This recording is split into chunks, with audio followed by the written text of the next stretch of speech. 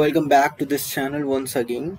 I'm again here with another topic in Subfile, which is for beginners right now.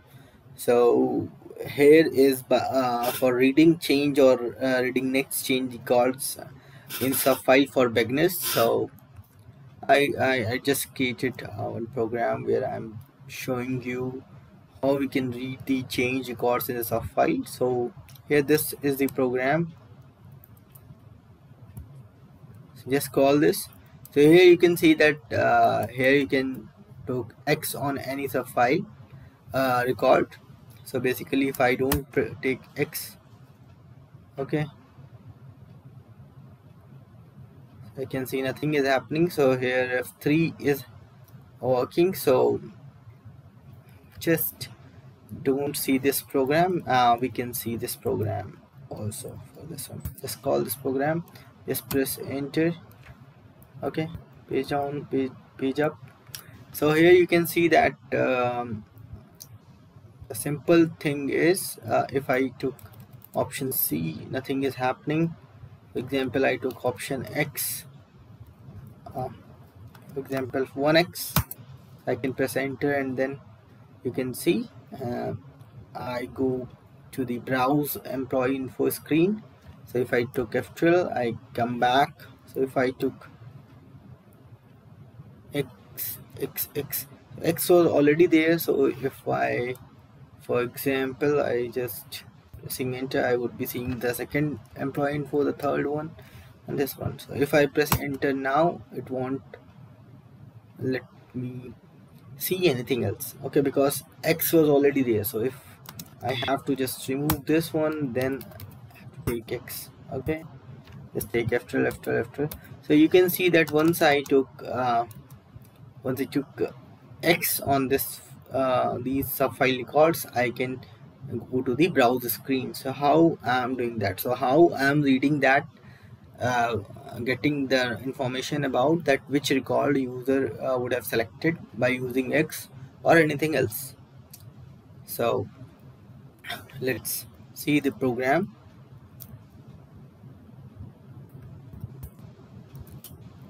So the first thing is the initialization thing where I'm loading the subfile.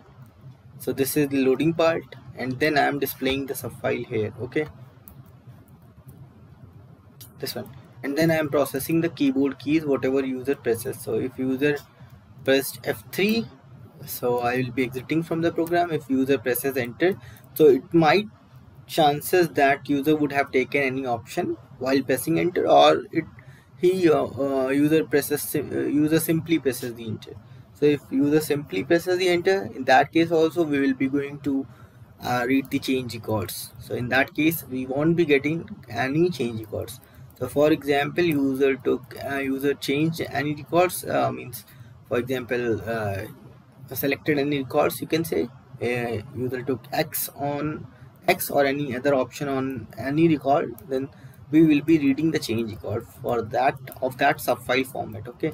So basically what we are doing, we are reading that subfile format SFL-RFMT1 using READC operation. So read changed record, so we are basically using the read change record, okay, READC operation on that subfile format to read the changed record of the subfile.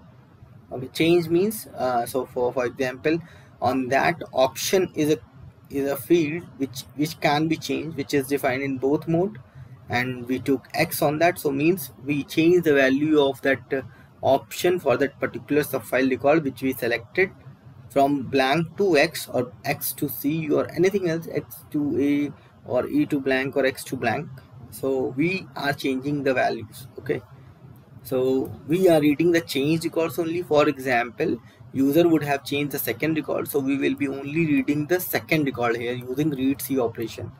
So we won't be reading any record. For example, we would have taken X on the first time, and then we took C or something else. We are reading basically the change records, okay.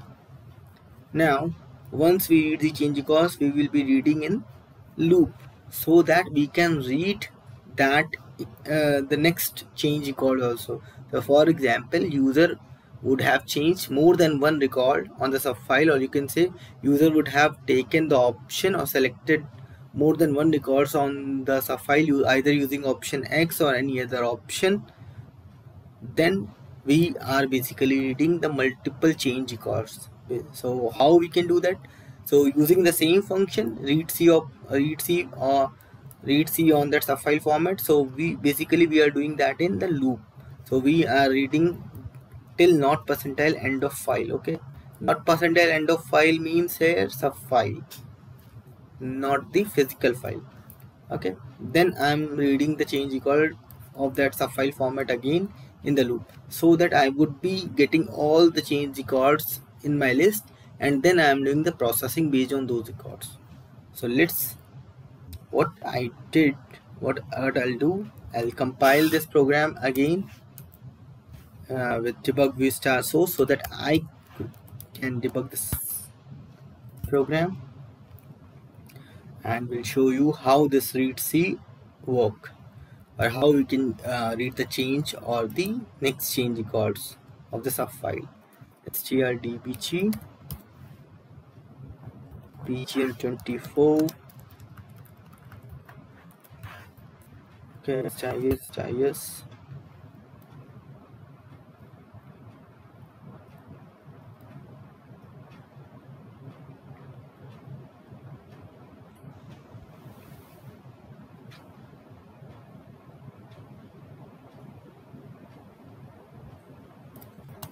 Set the breakpoint at line number 1, then call this program, call pgl24. Okay, so now the first thing in the program would be the initialization subroutine if defined. So, and the main thing here is we do not need to call this program. It is by default called by the OS. Okay, so we don't need to call this subroutine, you can say. So sorry, subroutine, I just used program here instead of subroutine. So this is a subroutine, so we don't need to call this subroutine in our program. Means we do not need to write exsr execute subroutine initialization injsr. Okay, so it will be automatically called at the first instance when the program ran executed. So here I'm doing the loading part. So we are basically loading the subfile format. Okay, or you can say subfile. So here I am setting these indicators to off, which is for displaying the subfile, and this is for that limit SFL page the RN should not reach to SFL size value. For example, SFL size is defined as 9999, so we would not be loading more than that record, because this is a load all subfile, and that will hold maximum up to 9999 records, or the value specified in the SFL size keyword. So here I am reading the records from the student file one by one, and I am updating the RRN, and I am writing the subfile fields from the file fields. Okay, and I'm initializing option as blank, writing subfile control subfile format. Okay, so here I'm setting the indicator 10 to on, because now I have at least one record in the subfile format which is loaded, and I can display the subfile. So indicator 10 is basically associated with the SFL display keyword, so which must be activated if there is at least one record loaded in subfile. So here I am reading all the records in loop, and I am loading all the records in the subfile format from the student table. Okay, now if rn1 is greater than 0, I am setting this indicator to on. Indicator 44 is basically used with the SFL end keyword. So I use the SFL end keyword. It is not required for you. If you use SFL end with your subfile, then you can do this step, else you can leave or skip this step. Now the loading is complete. So here I'm just passing the SFL SCR value, which is 0 currently.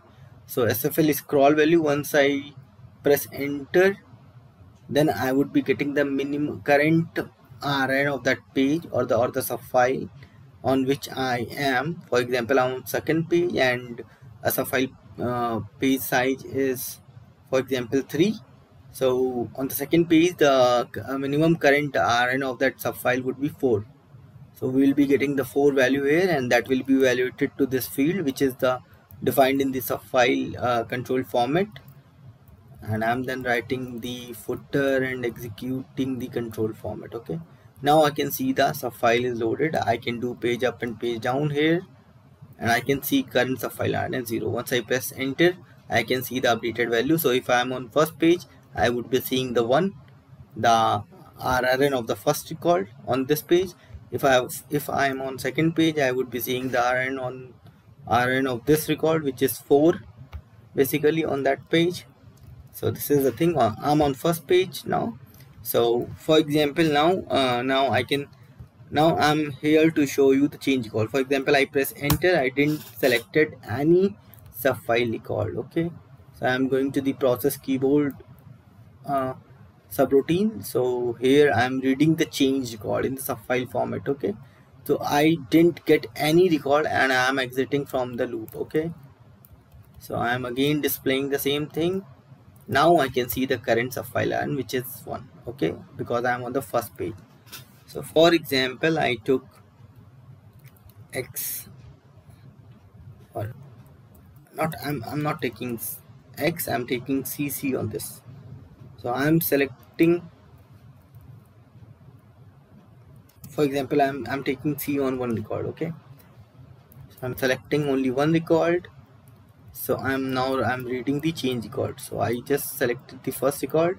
So the option was C. So I'm only performing this thing when option is X.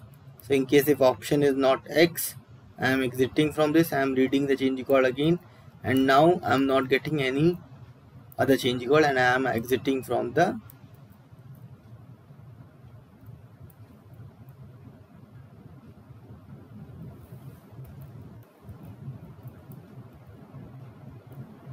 because I took C twice, so that's why it went twice into the loop. Now, so for example, I took X here and then pressing enter, you can see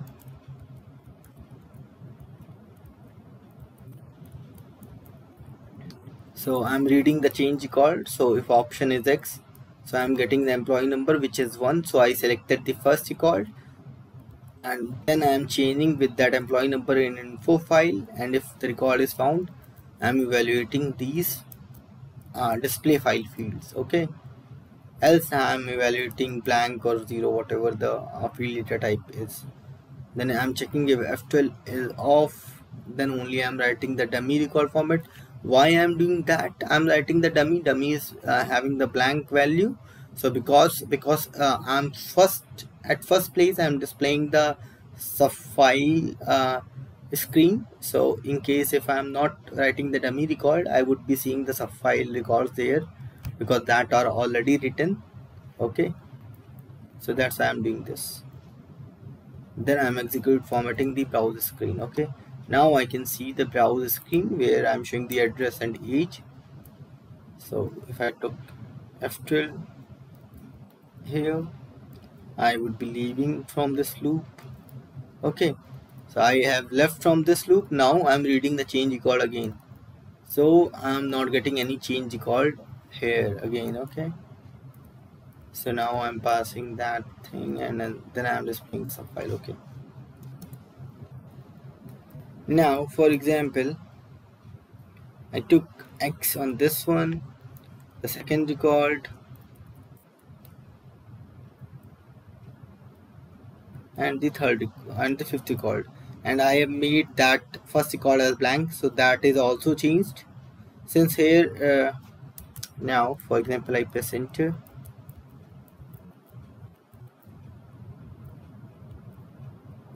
so this is the first record which was blank. For that employee number is 1, so I'm not processing this one. So I'm only processing when user took option X. So the option is X. This is on the second record, so employee number is second, so I can see the values. here. So if I took F12 again, so I'm leaving this loop. Now I'm again reading the change records. I can see there is one more change record, which is the fifth record. There I took option X, so employee number would be 5. So I am again changing and getting the required information from that info table. So if I take F12, so here I'm seeing now I won't be getting any change record anymore, and then I can see this thing.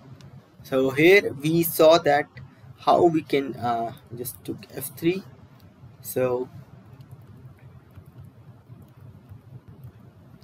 how we can read the changed records or the next change records in the subfile. So here basically I am using this READC opcode or READC operation code, you can say, and reading the change record in the subfile format till not percentile end of file. So if I have to read the only one change record, I can simply use READC SFL RFMT and if percentile found simply.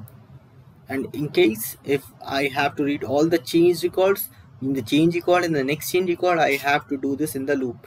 So read C, then do while not percentile end of file. So read C on the subfile format, okay, and then again read C on subfile format and then undo. And inside in between that I can perform my processing whatever I want to do for that particular selected subfile record or the change subfile record, you can say. So this is the thing which I just want to highlight, that how we can read the change record or the next change record in the subfile. So this is just for beginners, so that's the thing. Thank you and have a nice time.